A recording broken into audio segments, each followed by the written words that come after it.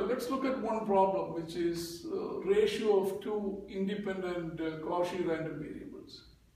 In other words, x and y are Cauchy and they are independent. And let me look at the ratio z, which is x, so x divided by y. What is the density function of z? So we'll start with it's a distribution function. That's probability of z less than or equal to z. But z is x divided by y. Now the problem here is you cannot bring in this y here because y could be positive or negative. So we can partition the whole space as the disjoint union of y positive and y negative. So this is the whole space, intersection with what we are interested in. But interestingly, because this is a disjoint mutually exclusive union, we can write this probability as this intersection with y positive plus the same thing, intersection with y negative. And so I'm just copying that here. So the distribution function is y less than or equal to. So interesting thing is when y is positive, this y goes up here. When y is negative, this y goes up here, but the inequality gets reversed. So that's what is shown here. When y positive, this is x less than yz. When y is negative, is x greater than yc. So in this region where y is positive and x less than yc is this region, for this integral, y is negative and x is, this is the line x equal to yz. So everything to the right is x greater than yz. So essentially this distribution function is the probability of the joint density function over this area plus that area. So that the joint density function evaluated from x goes from minus infinity to yz and y goes from 0 to infinity here. Whereas here x goes from yz to infinity and y goes from minus infinity to plus infinity.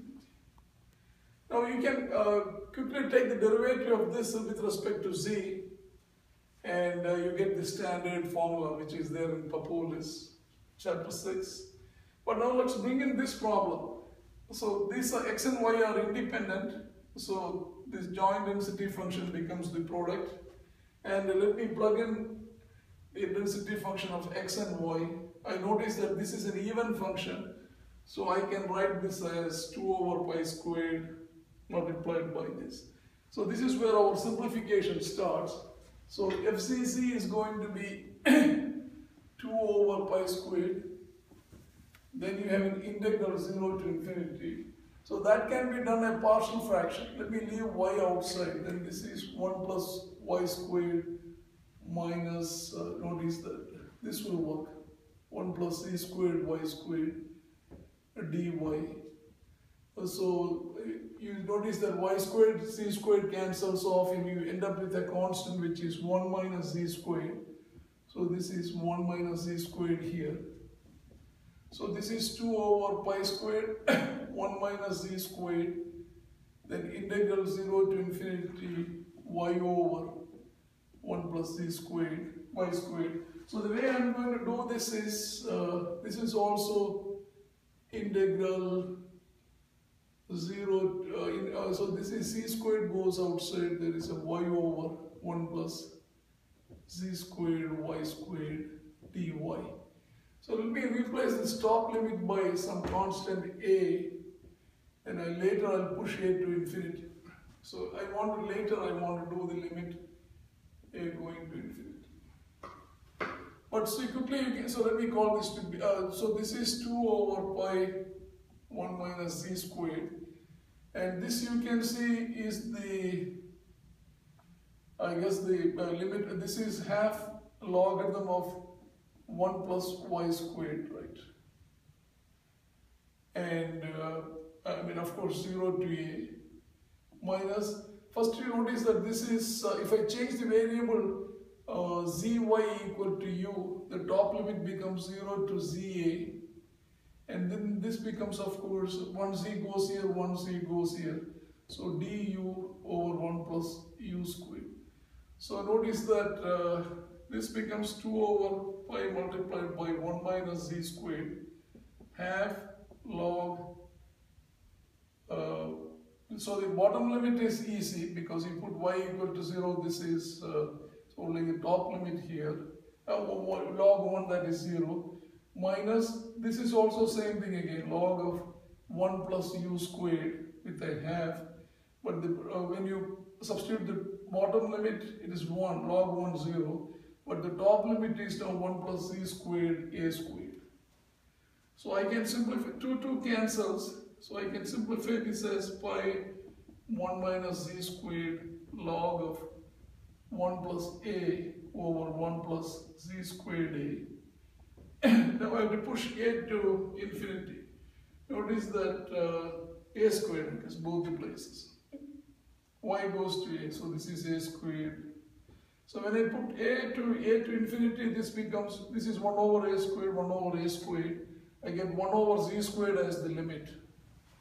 So this is that, so minus log z with a 2 here divided by pi multiplied by 1 minus z squared is the correct answer, and z goes from minus infinity to plus infinity. Now of course if you want to check whether the only place for confusion is, so z is of course goes from minus infinity to plus infinity. Now the only place for confusion is when z is, let's say what happens at z equal to 1. Remember this becomes log 1, log 1 is 0, and this becomes, so we may want to leave this as the answer as in this form, z squared. Okay, so that way when z is positive or negative, it's fine.